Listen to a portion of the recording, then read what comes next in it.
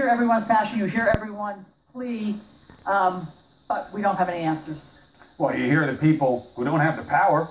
You know, he's a Democrat. They're not going to make anything happen in the House. Have we heard from Paul Ryan about this? We just heard from the Secretary of State. He's in the Middle East. He was asked about this. He said, now's not the time to talk about it. I mean, it's just a cop-out. We hear it time and again, but it's important for you to ask the questions, especially on the scene of the tragedy. Now, we all know that Congress has not taken action. And by they, I mean Republicans, because they're the ones in power. They won't even meaningfully ask the question, what are we going to do to stop school shootings? You don't even have to have the word gun in the question. They still won't ask it.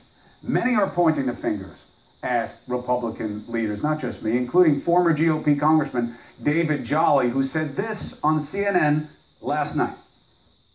Let's be brutally honest about what we do know, and I say this as a Republican.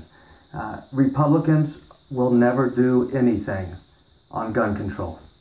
Consider last summer you had Republican members of Congress shot and nearly killed during a softball practice, and they did nothing. After the Pulse nightclub, Democrats had a sit-in in the House. Republicans did nothing. After Vegas, hundreds injured, over 50 killed. Republicans did nothing. There are two things I would suggest tonight. First, flip the House.